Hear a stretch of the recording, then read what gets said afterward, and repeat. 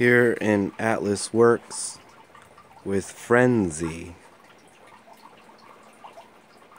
Just a sketch, not a finished piece.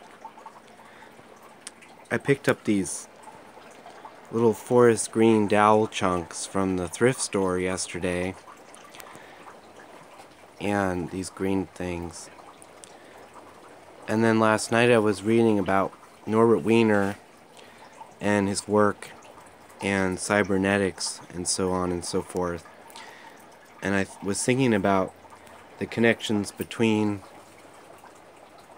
individual elements or particles, so on, and the idea of feedback and how action in one individual element can affect all the others. So I'm just kind of playing with that idea in kinetic piece, also thinking about Buckminster Fuller and tensegrity, of course. And